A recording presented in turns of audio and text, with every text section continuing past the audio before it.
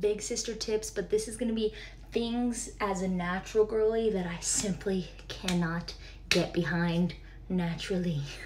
The natural deodorant, I've tried so many and I just can't do it. I gotta do Dove or, not aluminum free. And hey, you know what? Now, before, when me and my husband were getting our apartment, no kids, just being together, washable plates, washable bowls.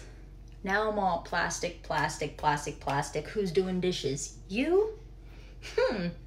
I don't wanna. Another thing is glass bottles, being so worried about things in glass bottles. Why? Because everything is shipped in plastic containers, processed, shipped, put on probably a giant ship, heated up in a big plastic bin.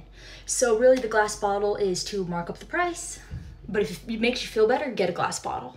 Making your own sunscreen and believing that certain oils have an SPF simply because I tested them under my UV camera, and as unfortunate as it was, I was sad too.